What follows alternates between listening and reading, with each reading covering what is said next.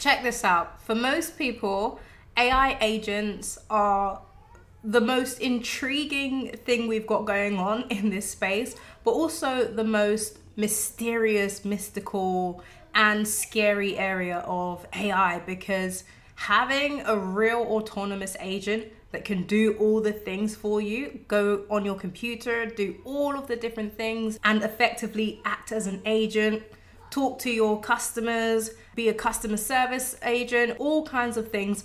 These functionalities already exist, but how do you get there? From knowing nothing about AI to actually building a working AI agent.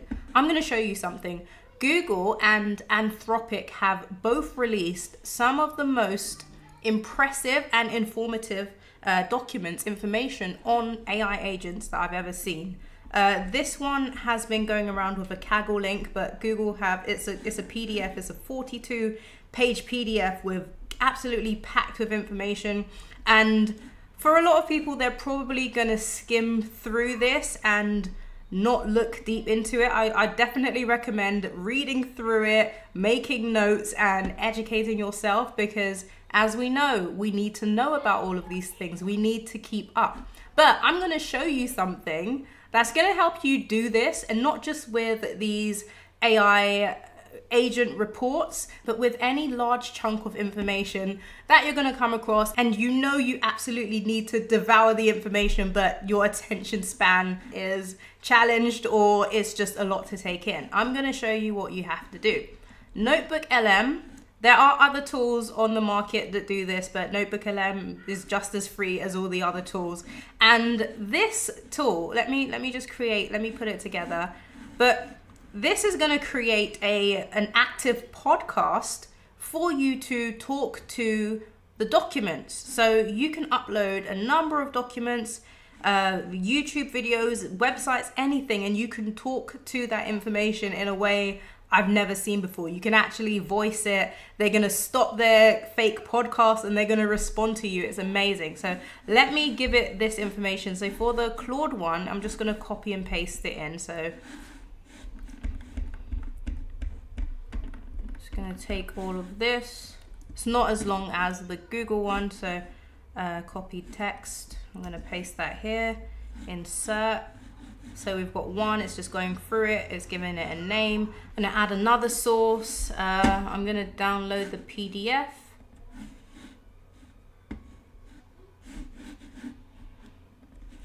All right, that's uploading. Right, so I've got my two AI agent documents here. We've got the white paper one, it's completely summarized it. It's got key topics I can go and search through.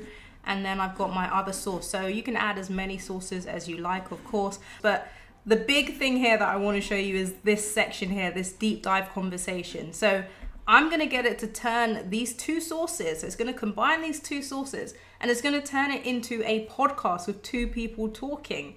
And as they're talking through it and really emphasizing the key information, I can stop them at any moment and ask them for clarification or get them to tell me more about a particular section in the sources. So it's going to take a few minutes to do this. And then down here in the notes section, you can create a study guide, briefing document, FAQs, timeline. It's just an insane way to talk to data. And if you combine this with Google's other tool, the screen sharing one, where it can act as a tutor for you, there's nothing stopping you from learning everything you need to know about these AI agents and coding tools. Right, so it's done. It took maybe about 3.5, maybe 4 minutes to do.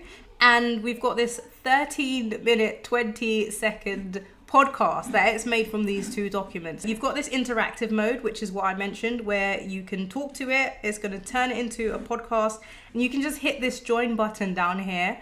Let's give it a go and see what it sounds like. You know, it's funny, we humans, we pride ourselves on being like problem solvers, but we rely on tools all the time, like our smartphones and laptops, even a trusty hammer. And it seems like AI is catching on to this whole tool using thing, which is what makes things really fascinating for our deep dive today.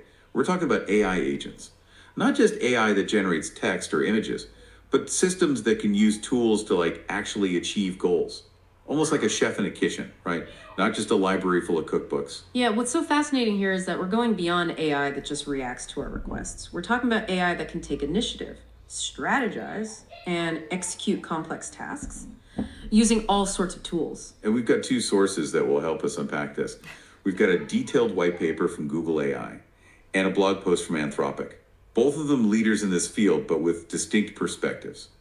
I think what I'm most curious about is like, how autonomous are these agents really? What's going on behind the scenes when they make decisions? And what kind of tools are we even talking about? Right, so maybe we should start by clarifying what an AI agent actually is. The Google white paper breaks it down into 3 core components. First, you have the language model. You can think of this as the brain of the operation. This is what processes information and makes decisions based on its training and the input it receives. Okay, so that's the thinking part. Then we have the tools, which the white paper refers to as the agent's hands. These are the external programs or systems the agent can actually utilize. So things like APIs, databases, or even physical robots in some cases. Precisely. And then tying it all together, you have what's called the orchestration So layer. I don't even want to stop it. I don't even want to stop it, but just to show, I should continue playing it, and then I want to show you this join feature. So as it's playing, you interrupt it. Let me just show. It's really complex. It's not simply Oh, wait, someone wants to join. Hey, go for it. Hey guys, great show. I wanted to ask how easy it is for a non-coder like myself to create my own AI agent and get it set up.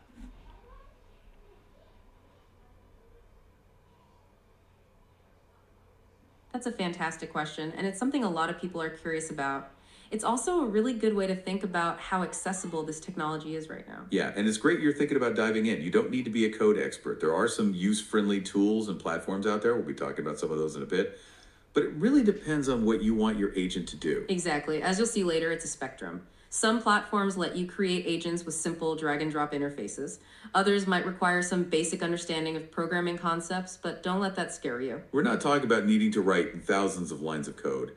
For most basic use cases, you can find tools that abstract away the complexity. And just like we've been talking about, the real key is defining the problem you want the agent to solve and finding the appropriate tools for it. You'll see that the white paper we're using as a resource actually mentions some tools like LangChain that make this process way more accessible, and we'll get to that soon. But first, let's get into some of the core differences between different types of AI agents. So picking up where we left off, Anthropic... That's funny. So I interrupted their chat to ask my question. They took the time to respond to me while still using their knowledge of the source as their response. And then they smoothly, seamlessly went back to their discussion. So what this does is it takes something as complex as these like really detailed white papers, turns it into edutainment, I think it's called, where we can be entertained in podcast form and also be educated. And then you can just download this as an audio file, MP3. I'm not sure what it downloads as, probably an MP3, and send that to your phone, send that to wherever, and listen to it on the go. I think that's amazing. I'm going to continue to listen to these two go through this information. I might add some other sources in and talk back and forth with it and then download it as an MP3. I think that's amazing. Of course, if you want to check these out, the links are in the description for the white paper and Anthropic's URL, the blog post. And of course, this is just Notebook LM by Google, completely free.